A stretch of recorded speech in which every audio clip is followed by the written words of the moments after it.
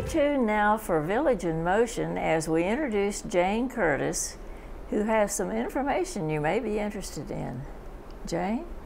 Aha! Good morning. We're going to a very far away place this morning. We start out there and we expand, contract, and all that. On the table in front of me here are some things made of felt.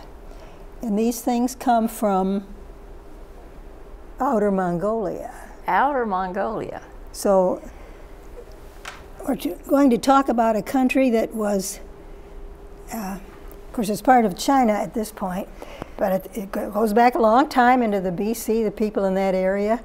Unfortunately, at the moment, the Uyghurs, one of the tribes in the area, are really not being treated very well, apparently, by the Chinese. It's a place that very few of us have ever been. In the news, yeah. But this one, I've never been there, but a friend of mine was there, and she brought me these when she came back. Now, if we could see the first map, please, we'll get an idea of what we're talking about. The Mongol Empire, the Mongolian Empire, is of great extent. You can see from the map there. Yeah. You can see from the map, all that red area is where the Mongol Empire expanded to, and it is. You can see goes from the Pacific Ocean in the east back to Europe on the other side. And this represents, it all happened in less, within the 1200s, within the 13th century, the expansion occurred. I think perhaps I'll start out by talking about some of the rulers. We'll see who they all were, and we will expand from there and look and talk about some of the striking aspects, the important, the interesting, colorful aspects of it. Let's look at one more map before we continue. This one looks downright predatory, I think. It looks almost like a grasshopper attacking the left. Yeah. But you can see again very, very colorfully here. It took in all of what's now China. Tibet was part of it, Afghanistan, most of Afghanistan, and the entire Middle East and Near East. It got to the shores of the Mediterranean. For a time it was in Syria, where it clashed with the Crusaders. But you can see then in Europe, as it went westward and westward, it was as far as North Germany. It occupied Hungary, most of Poland. So it was an enormous empire. It had, I think it was 9 million square miles. And the Russian Empire later on inherited a lot of that, minus some of the southern things and all. But it holds the records for being the greatest one in extent in the whole world. And they really administered it too. They owned and possessed and used it.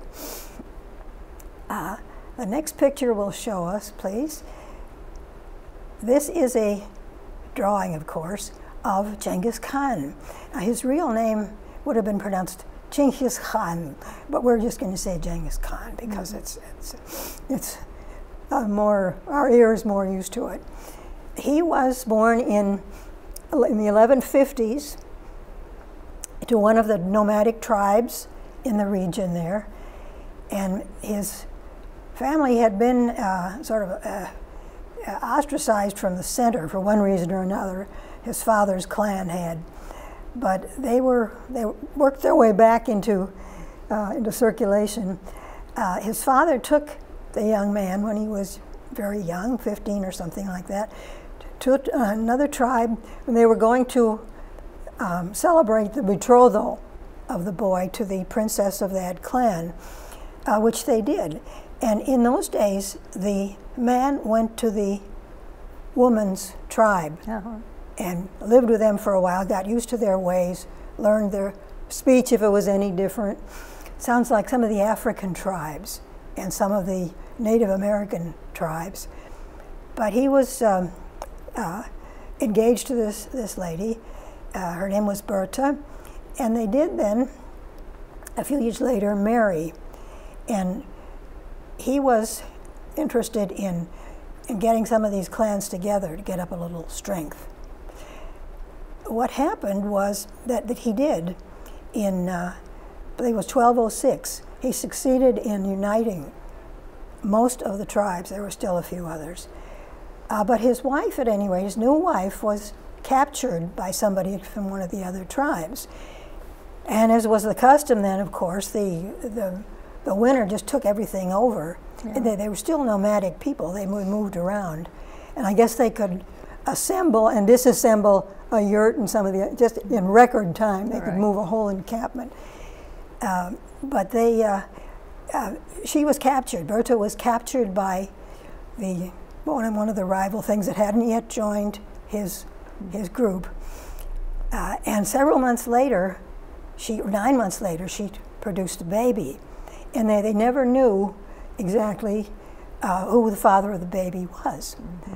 But that didn't bother Genghis Khan at all. The young man, they named him Jochid, but I wanted to read something right at the beginning. All these rough and tumble and cruel things were not the only aspect of their society. They were good administrators, but on the artistic side, we're not going to say a lot more about it, but the Persians went over to them right from the very start, and the Persians were in a high-level artistic development. Mm. So a lot of these pictures look distinctly Persian, these drawings. But there's a passage in the Chronicle. A lot of the source of our information on this was a chronicle that was discovered a few years after Genghis Khan's death, which would have meant around the 1230s. And this was called The Secret History of the Mongols. And it was not exactly secret, except that it was limited to that thing. They didn't publicize it all over the place. Mm-hmm. But with regard to this, to the birth of Jochid, this is a lovely poem. And it comes in this chronicle, and it says, it happened. It happened at a time when men were fighting. It happened at a time when men were killing. It happened at a time when the starry sky twisted in heaven, when the nation twisted in turmoil, when people could not rest in their bed or birds in their nest. Now this is very poetic, but what they're saying, his view of it was, it didn't matter. He knew who the mother was, and that was important. And if the child developed fine, and he did. He developed into one of his best generals. But Genghis began right away expanding. I took over, the date usually given is 1206, when he had a good union, not quite all the clans, but most of them. A few years later, he moved eastward. He did an end run around the Great Wall of China and conquered North China, to put it briefly. He left, as became their habit, he left a local leader, a garrison, and enough people to hold the place. Mm-hmm. And away he went back to central Mongolia. This was in the Tarim Basin there, pretty much in the middle, the old tribal areas where they roamed around seasonally for their flocks. But he went back, and a few years later, he burst out to the west. And you wonder where they got enough people to do this small tribe. Well, they did expand well. Their birth rate was pretty good. But they were extremely efficient. As they moved west and south, and big distances, Persia, they were on the fringes of the Russian regions there to the west. And of course in the north there was kind of a never land, the far north. But they were very efficient warriors. We will look in a little while and see some of that. They had a policy of approaching a country that they wanted to take, or a region, a tribe, and saying, if you surrender, become part of us, under our sovereignty, fine, peace be unto you. they'd leave a leader and a garrison, and on they'd go. But if they didn't, they'd be destroyed. Really pretty utterly destroyed. Any settlements they had. Of course, the Mongols themselves didn't have big cities. They still were nomads, but the others did have cities, and with romantic names nowadays. But they instilled a fear into these people. One of the tribes, in fact, was the Tatars, who didn't come under their sway until later. But they were very, very cruel. Once they'd established their point and ruled the thing, they were strict, but they stopped the really gross things. But the Tartars were what the Europeans called all of them then after a while, because Tartar, the connection was with Tartarus, which was an old word for hell. So a lot of things, we wonder why do they call them the Tartars, you know, tartar on your teeth, or no, it wasn't that. It was that this one group of people. Well, he expanded wonderfully. By about 1219 or 20 or so, they had buttoned up that entire, remember that huge area we saw there? They'd buttoned that up, they'd been south, they were making feints into other areas, and eventually took them over. And in 1227, Genghis died. He was thrown from a horse, which was highly unusual for these people, because horses and sheep were their life. They didn't have many fresh vegetables and all that, but they had a strong protein diet and a rough climate. They were used to just about anything.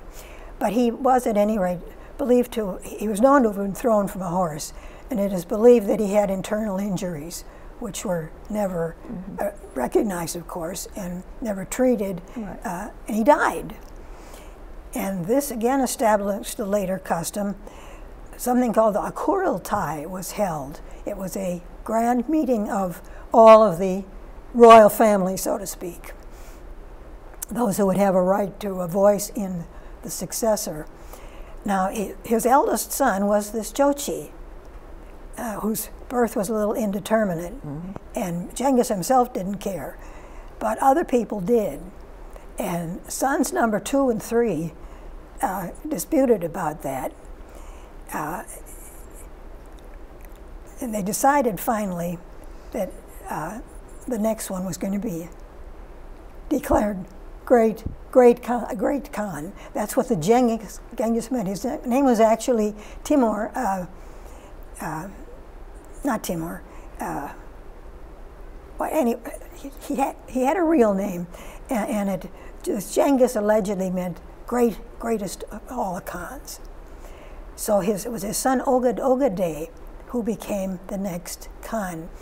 Ogedei was also a fighter. He both directions. He expanded the empire, and he was a pretty good administrator. Now, Genghis had made his daughters administrators of these territories. He sent the sons out to conquer them. The daughters became administrators and ran them, as it were. Well, Ogedei then went into the eastern segment of the empire, and he a lot more conquering in China. And then he went west, and they pushed the borders even farther, and they came into contact with the Kievan state, you know, in Russia. Alexander Nevsky and the Teutonic Knights. They were certainly holding up their end. They were beating them, and one of the reasons why they won all the time, of course, they were horsemen par excellence. These tough little what you might call wilderness horses. Right. But what they would do would be to attack the front line of the enemy. They would shoot for the horses, and then these heavily armored knights would be put onto the ground, dumped onto the ground, and if that didn't finish them, then of course they could just move in and let them have it, without even getting off their horses, their ponies. But then what they did, after they had killed off the first round, they would turn tail, pretend to be fleeing, and another soldier was caught in this trap. Baron von Richthofen, in fact, he was an infantry officer, or a cavalry officer. But they would then turn around, and they could turn in the saddle. They were twisted practically from babyhood to turn around in the saddle and shoot backward. And the pursuers were just flattened when that happened. They used double bows. They're believed to have, well, amongst the first, if not the first. The double bow had the two arches instead of just the one big one, and they could penetrate. They never could penetrate the Teutonic Knights' really heavy armor, but they could penetrate armor. And a lot of the Oriental armor was padding. They used cloth, and that would absorb a good deal of it. They are believed to be the inventors, the originators of stirrups. Oh. Because unless you could get your feet in the stirrups, you could not stand in the saddle and twist backward enough to fire backward. Right. So you can see that they were very innovative. They were clever people, in addition to being sturdy and strong. So Ogaday has a very successful reign. Ogaday dies, and when he died, they had to hold this Kurultai again and decide who would be his successor. At this point, the line from Genghis Khan's first son had run out, or they weren't considering. There was one left, but they weren't considering him. So they went to another branch of the family. So cousins sort of came into the act here. But we had someone named Guyuk. And Guyuk, we have a picture, please. That's Genghis Khan's wife, who was a very, very, her name was Berta. He not only really cared for her, but she was very efficient. And when he was away, of course, she was the word. She was the one. But another interesting one, it shows you the Ryall women seem to wear, another picture will show us too, this thing that stood up on the head like that. And not yet, please, not yet. And she has decorations along the side. But now I wanted to point out also that they're always the similar features, and I think this is not only that the same artists were doing it from India and from Persia, but they really were sticking to the core of the tribe in their rulers and their leaders. So now please, the next one. This was Ogaday, and he looks a bit fierce, this second one. It looks a little bit Chinese-y there, and you begin to see more and more of that in the whiskers. But he's wearing this typical Mongol, this cap. They just wear caps with big flaps. In fact, I think they still do in some places, but these were smaller. Now, Ogaday's son was Guyuk, and he will be our next picture. Oh, I'm sorry, that's, we have pictures of other of the queens, and this is the only one I could find. I know it includes his wife, and I know it includes two of the other wives. I don't know who was who, but I'm showing it because you see, for one thing, the color. Dry climate, maybe their natural color that they had available was mostly in those shades. But you see desert shades in our country, and the Indians there tended to be these orange and red and warm, very warm colors.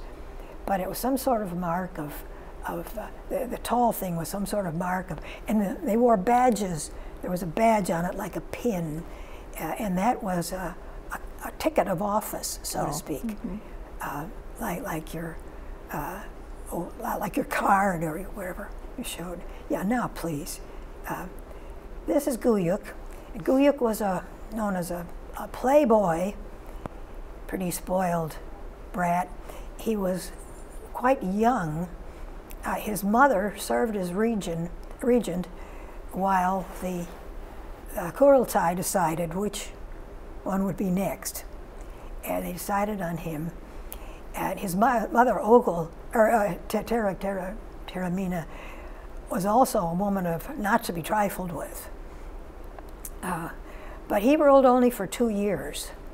He was holy terror. He went on to do a lot more conquering, and he was not one of the nicer, not one of the less efficient and aggressive types. But he did expand the empire a little more in that, but he died, as I say, and the question arose again, who would be next? And he had 3 brothers, and the oldest of the brothers was Mengke. His name was Mengke, and Mengke became Khan and went out to the westernmost reaches of it. By that time, they had reached Europe, the Near East and Europe. When Ogadai had died, you see, they had this Kurultai, and they had to choose another one, so this became a habit. And wherever the people were in the royal family, wherever these conquerors, who were also called Khan, it meant leader, but the top one was the great Khan, yeah, had Chinese names for it. So they all had to go back, but he was the one that they chose for that. Now I believe he was the one who expanded to Korea, the one who did not do as much in China, but he was also for the luxury, and he tried some in that direction and didn't get quite as far. But the next one in line was not one, they didn't even consider him, but then the third one was Kublai, and everybody's heard of a Kublai Khan. So he was a very famous one. You know, in the poem Kublai Khan, in something or other, did Kublai Khan a stately pleasure dome decree. We've all heard of him. Well, now each one of these Khans had, these great Khans, had tried to open windows with the West. They had all done things like, I think it was Mengke, in fact, who contacted the Pope and suggested that he might like to join the Mongol Empire. Sure. Yeah, but it was all done up in official form and sent away. Well, of course, he responded to these things, and there were a couple of people who'd gone out. The famous Prester John, who was part legend, had originated there. But there were contacts, in other words, and trade contacts. Under Ogadai, in fact, that had begun. And the Mongols had set up a wonderful sort of glorified pony express. How in the world did they get from the Pacific Ocean back to the Black Sea and the Mediterranean in anything but a lifetime? Well, it was like a pony express, because they had about every 25 miles, they had way stations and these little horses were sturdy. You could ride hell for leather, 25 miles, and then you'd have one of these and another one would take over, and of course, round the clock. And there were even runners. If anything happened where the horse couldn't get through for any reason, the runner could get to the next station. The runners had a rest stop every 3 miles. So there was always somebody ready and waiting to run on. And they did use carrier pigeons to some extent, but carrier pigeons, of course, couldn't do it all. Right. They could carry the message that the great Khan is dead, come home and vote. But that's how they kept in touch. And in a remarkably short period of time, considering it was 6,000 miles, you could get from Hungary to, well, they didn't have to go quite to the Pacific coast usually, but you could get back for the Kurultai. Everybody went back to Karakoram, the thing that served as a capital for these things. Well, now Kublai was thoroughly Chineseified. He was a Sinophile from the beginning, as most of them were. But if we move along now, we'll look at pictures. That is Mengke. And now, let's go back to him for just 1 second, if we can. Mengke had a kind of average reign, a little expanding, holding the fort beautifully. the administration, the system worked fine. The Silk Road was active. Trade was good. Marco Polo and his father were on their way to China. And when he died, there was a little bit of a scuffle because one of his elder brothers, Arik, who was an old traditionalist, he wanted to keep the empire centered in Karakoram, keep it centered in the old center points, stick to tribal customs, live the Marine Corps hard warrior training life. And Kublai was just the other way. Well, Kublai beat him out. And so Arik, this was Arik, and he was a traditionalist. He had a goodly following, but Kublai, the first of the Yuan empires, he became a whole dynasty in China. And he had much more force behind him, and he was a more forceful person. So that settled that. Well, now there he is. And Kublai, whatever these things are on the ears, I never could find out. But that seemed to be some sort of mark. You notice he's wearing a Chinese type cap. Yes. And he doesn't have this folded over sort of lounging room bathrobe, padded, heavy thing coming over. So he's thoroughly China. Now that, he comes later. We'll look at him in just a second. But Kublai built, he established a capital near what's now Beijing and built a wonderful palace. He really did. And he had all kinds of artisans and artists. And he was respected. He too tried for ties with the West, which didn't work too well because the West wasn't that close. But the trade did. That kept on. That flourished. Mm-hmm. Kublai had expanded the coast, the Pacific Ocean, of course, in China. He settled all that. Then he got the idea we're going to go and conquer Japan. Oh, okay. Which was across a sizable piece of water. Mm-hmm. And Japan, feudal Japan in the 13th century, you had your samurai system operating. The Japanese were great warriors, mm-hmm. warrior ethic going on. Well, Kublai tried. He was going to do a two-pronged thing, one down through Korea, which they'd occupied for some time, and one up from Lower China. And they got there. China was hot and wet and not so good for warriors. And we don't know if that affected it. But the ones in the north, I guess, were the better warriors. But when they got across the water there to Japan, the Japanese, of course, knew they were coming. And the Japanese sent forces down. It was in central Japan. There was a lot of, the smaller islands. Kyushu was there. But there was a typhoon. A terrible, we're almost terrible, to the end here. There was a typhoon anyway, and he failed. He tried again, and he failed. And when he died at ripe old age, 1294. And this was his successor. This was Timur, his grandson. He was pretty famous. He lasted into the middle of the 1300s, 14th century, but the empire then collapsed into 4 parts. This is a yurt. This is where they lived. And they put these up. They had walls on the side, and then the top, the pole up the center, and supports along the side.